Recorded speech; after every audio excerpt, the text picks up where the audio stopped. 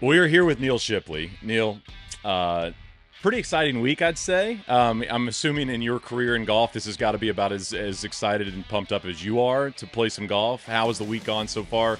Have you played some practice rounds? Got a chance to go out on the golf course? Yeah, we were out on the golf course yesterday. Got 18 in. Who'd you play with? I played my last nine with Nick Dunlap and got a little rematch there. And Nice. Who won? uh, the, we don't need to let Okay, that's everyone fine. know, That's fine. We don't have to dive into that. He's a but pro now, you he know. is exactly. But it was a lot of fun to get on the course with him and just kind of pick his brain about what the change has been for him since getting on tour and what he's had to learn, and just kind of getting ahead of the curve there for myself. Can we go back to the amateur and just that whole week? Because, I mean, fans fell in love with you. I feel like TV fell in love with you. It was like a lot of fun to watch you, your emotions out on the golf course. You seemed to really embrace it, enjoy it. What was the week like when you kind of look back on it? Like, what do you think about when you think about Cherry Hills? Yeah, I mean, I think it's the week is almost a blur just because it goes by so fast, and you play so much golf, and you're pretty much golf course to the bed and then back. But I mean, what I really remember are just a few key shots from each match, and I've really carried those with me, and kind of like when I came in the clutch, and just carried that. The fact that I've done that under the gun, it gives me a lot of confidence that this week I can go do the same thing. And it was really good to have all my friends and family out there, and have my really good friend on the bag as well. So it was just a great week, dream week at the U.S. Amateur. I mean, is it weird as you're trying to accomplish something that is it's the biggest amateur event in the entire world? Is it strange? Is it weird? Is it fun to have all these people kind of come out, support people texting you that maybe you hadn't heard from? What was that like to go from I'm a collegiate golfer, I'm a good amateur player, to all of a sudden kind of being a celeb in the golf space? Yeah, it's been interesting for sure. When you get a lot of random texts, sometimes it I don't gets. have this number. Yeah, exactly. It's Block. no, we don't. We try not to do that, but like the week of, it's you just gotta put your phone Yeah, away yeah. sometimes. And a week like this at the Masters, when you have all those crowds and all that support, I think it's awesome. I love to embrace it and just use the energy that the crowd gives us, and turn that into good golf shots and some good vibes. When you're prepping for the Masters, when you're prepping for Thursday, I know you've come out and played some practice rounds, got a chance to see the golf course. What are you doing in terms of your practice to prep for this place? Are you working on, hitting the ball right to left? Are you working on different types of pitch shots? What are you focusing on to make sure your golf game is ready for Thursday here versus maybe another golf course or different grasses or something like that?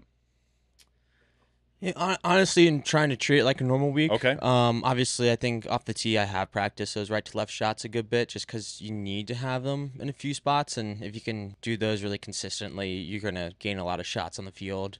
I think too, also just iron play and getting really confident, and you're probably like gap wedge to 8 iron, because you have a lot of gap wedges to 8 irons in here, into these greens. So it's been focusing a lot on those, and also just huge is just getting the speed of the greens down and getting really, locked in on those. So I've been spending a lot of time on the putting green. we we have Augusta National in our brains, right? As golf fans, as young people watching the Masters. I mean, you see it on TV and you think it is something, and then you come on property, you come here for your first practice round.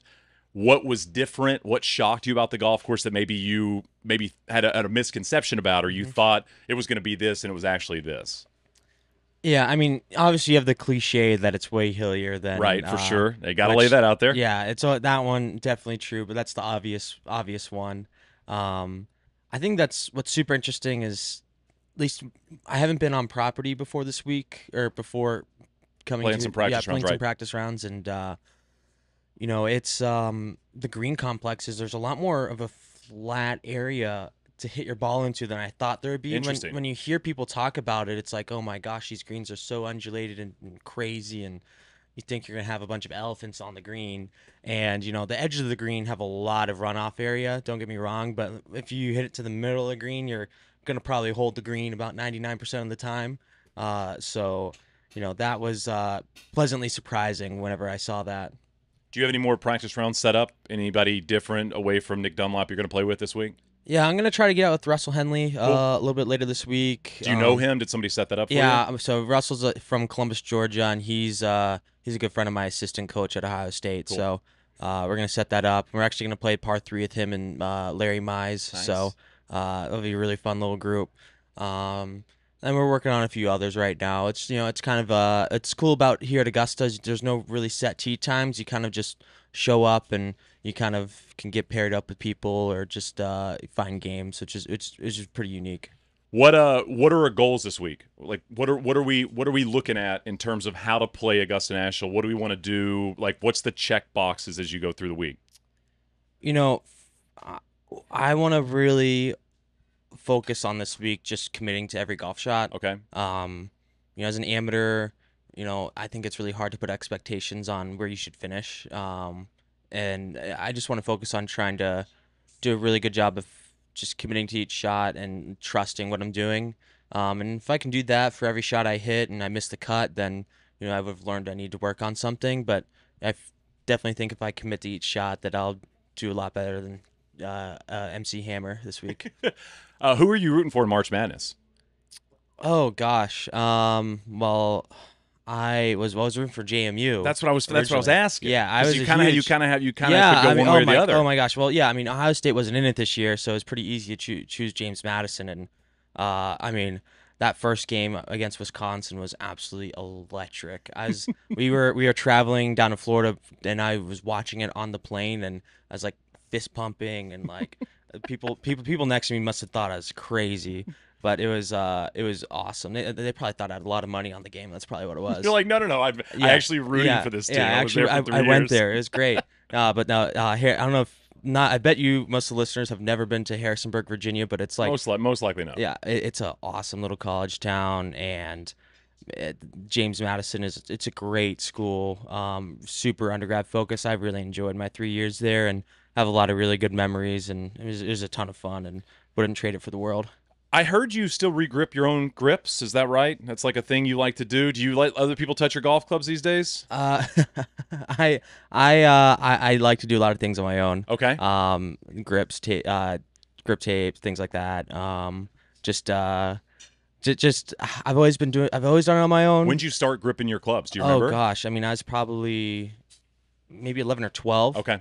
So yeah, our caddy master at my home club, St. Clair Country Club, Billy is his name. Billy Shout out would, Billy. yeah, shout out to Billy. He would he'd always regrip clubs, and I'd ask him during the middle of the day, like, "Oh, could we regrip a set today?" And he'd be like, "Well, I'm like pretty freaking busy." He's like, "Well, I'll help you out. You're like, yeah, I know you just need to cut the grips off. I'll scrape off all the tape and start taping them up and slip the grips on." But so we started doing that when we got into Lies Lofts when we kind of got right before college, and then swing weight stuff, and we've been down that deep black hole of golf equipment for quite a while. I'm pretty good about not switching too many stuff in and out, but whenever I'm getting fit for clubs or anything like that, it's pretty fun, and I enjoy that. You have a interesting combo set with your irons. Can you Hmm. kind of walk us through because I think you have three different sets of irons in your combination set. Yeah. So I have the Blueprint tees in 9 through 5 iron. Okay. Um, Are they new in the bag? Have you had them in there for a while? I've had those in. I've had the blueprints in for a long time. But I got the tees in January. Okay.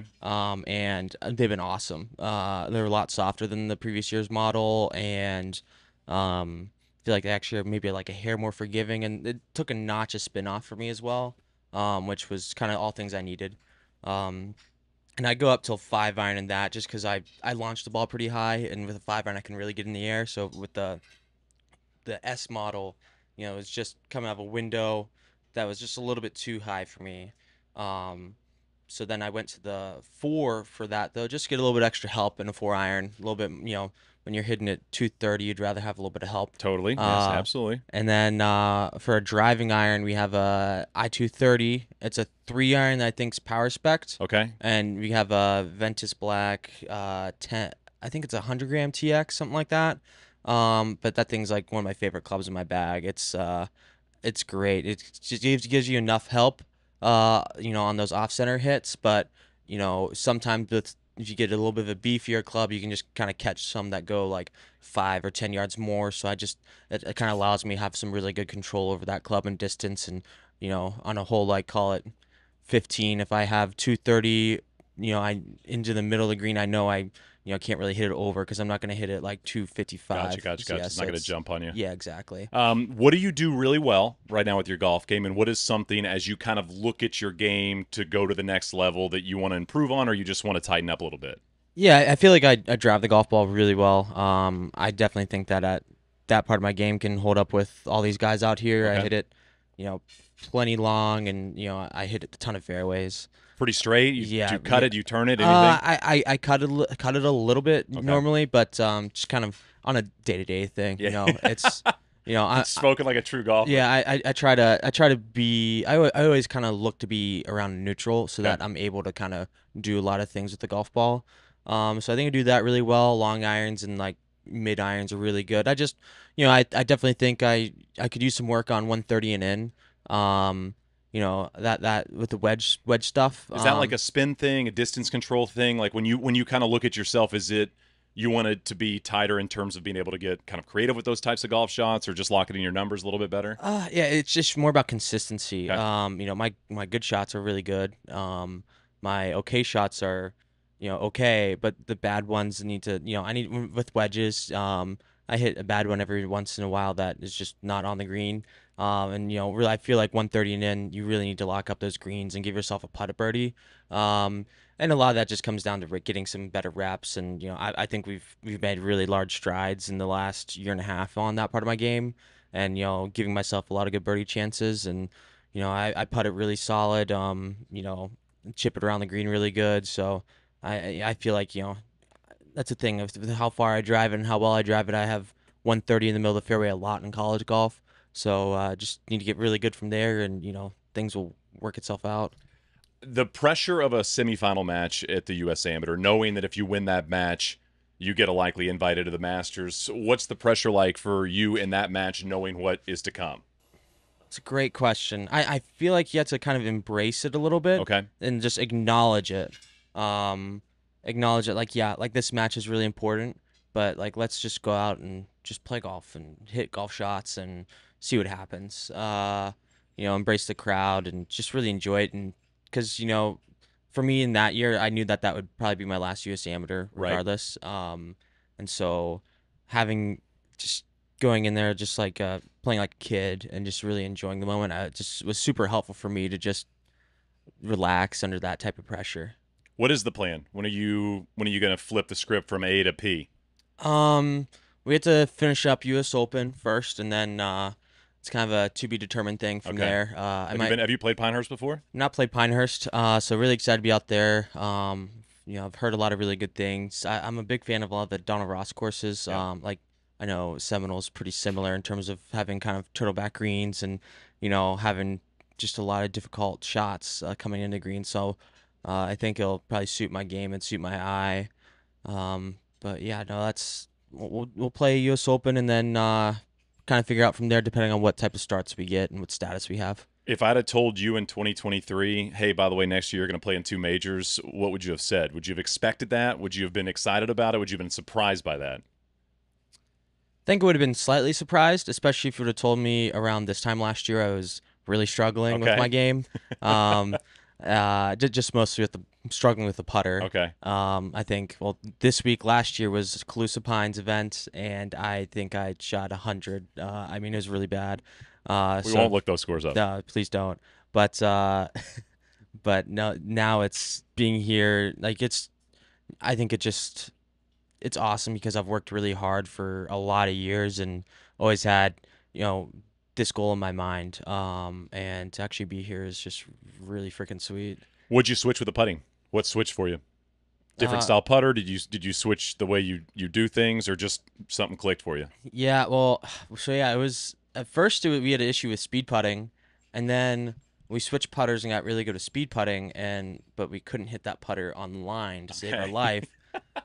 So we switched up alignment aids a little bit. I went from kind of like a really light answer style, but wasn't a ping putter, and then switched into a ping, and the speed putting got really good, but that had a top line on it, and then I just couldn't hit it on line to save my life, so we just got a plain nothing on top, and that was great. Used it at the U.S. Amateur, putted awesome all summer, had a lot of great results with it.